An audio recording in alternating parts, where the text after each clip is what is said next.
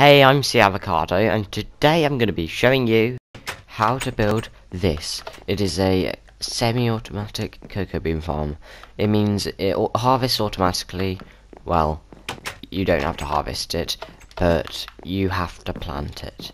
In the next video, I'll be showing you a fully AFK-able version, which is just insane.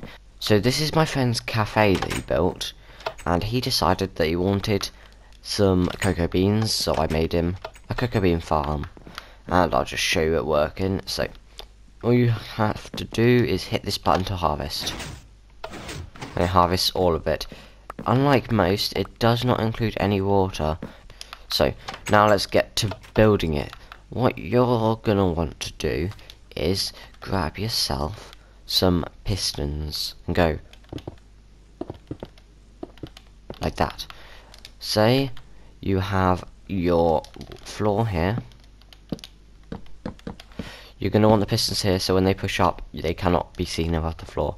And imagine your roof is here, and this is going to be like a little thingamajiggy in the middle of the wall. Then you're going to want to grab yourself some jungle logs and do this. Then up here, put some more pistons facing down. This will push you back down.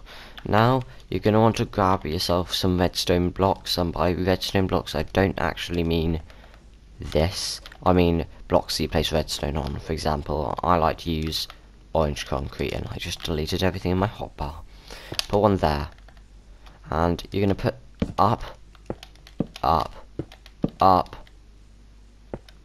up. But if you're at the wrong height like this, and this is off, which you do not want it to be, you're gonna have to be doing some funky stuff like this. Maybe like that. And there is a problem I've run into before, where there's a block which is powered all the time because the piston is powered by the redstone torch and the block sometimes. And you just gotta fix that by doing some of that. Then you're gonna want to put a line of redstone on top, or wherever you want to put it, as long as it passes pistons, and do that. Now put this along here, and a repeater going into this at whatever side, wherever you want your button to be, and then just run this out to where you want your button to be, like that. And that should happen. Let's give it a quick test. Okay, here we go. And it works perfectly. So guys, I really hope you enjoyed this video. Don't forget to like and subscribe, because there's lots of usefulness on this channel. Goodbye, I will see you next time.